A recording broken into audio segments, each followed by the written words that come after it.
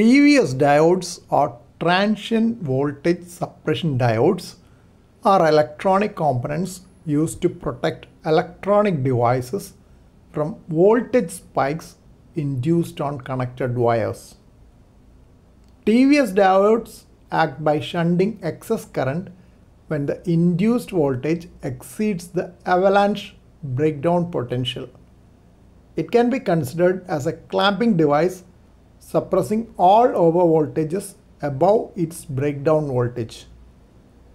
Electron avalanche occurs when electrons are accelerated by electric energies and collide with atoms to create more mobile electrons and ions, which can lead to high currents beyond the breakdown voltage. Incidentally, I came across the use of TVS diodes in a discussion on Bitex forum